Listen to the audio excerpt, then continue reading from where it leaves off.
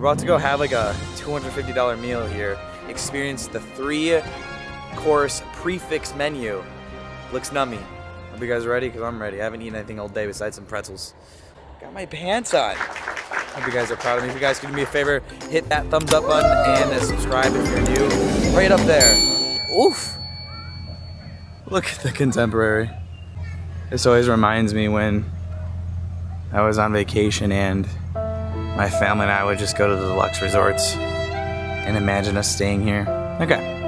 Anyways, we are going all out. A, because it's a new menu, and B, because of Mr. 900,000 over here. Thank you. It's crazy. I'm excited. He's not getting it from me, but like we're gonna celebrate together. I mean, Kyle was literally one of the first people in my whole YouTube career who kind of showed me the ropes and like Jojo did get the new item, which is the sampler. Sajumi and Nigiri. Good way to start an $89 meal, except it's way more than that. Sweet wines remind me of Enchante on the Wish.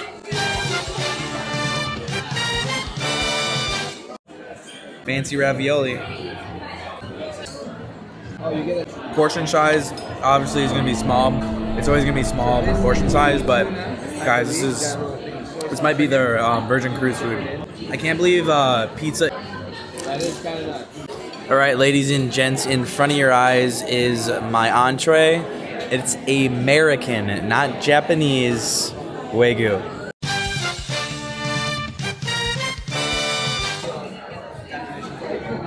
Tastes like daughter.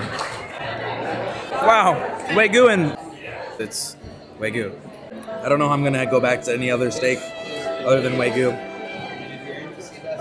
It just goes downhill from here. It's gonna be hard to adjust my taste buds. It's gonna be a hard adjustment. What I like about like fancy cuisines like this is that they give you your appetizer, they give you your entree, and then they let you kind of sit here and just let, you know, you digest, and then your dessert comes. Our whole table bill came out to be about $500. Actually, I think $550. So yeah. Judge and I are poor and alone